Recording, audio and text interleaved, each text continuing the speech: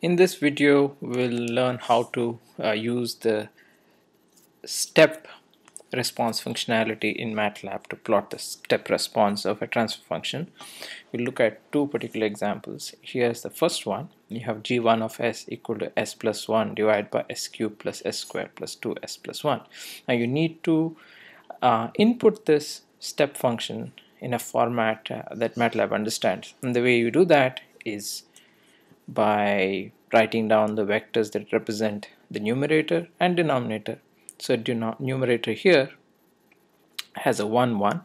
1 corresponds to this, one corresponds to the constant term, this one corresponds to the coefficient of s.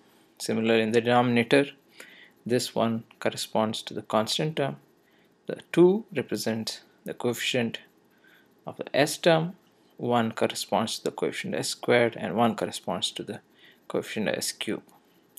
And let's go to MATLAB and we'll define two variables just like I did here. num1 equal to 1 1, then 1 equal to 1 1 2 1, and let's say sys1 equal to tf. Tf is a standard function. Transfer function generates the transfer function in the s domain, the Laplace domain, given numerator and a denominator. There you have it. Now you can use the step function to plot the step response of the system. You might use grid to look at the grids. Let's go back and look at this one here.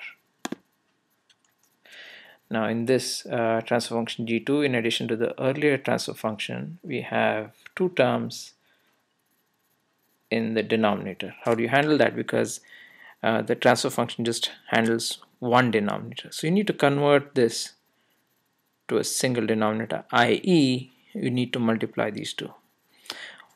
And fortunately for us, there's a function called convolve, C-O-N-V, that multiplies two polynomials represented by a vector of their coefficients, like so. So let's go ahead and do this once again. Go to MATLAB. num2 is same as before.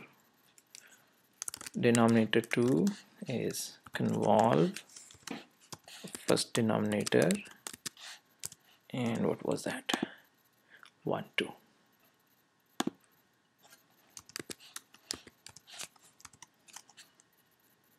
Now we can define the second system.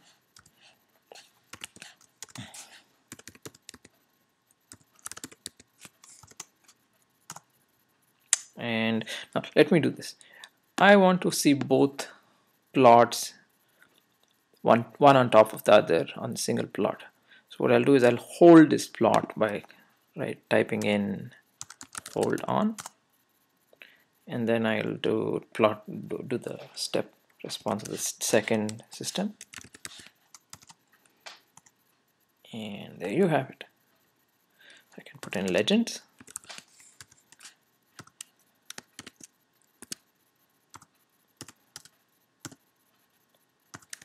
G2.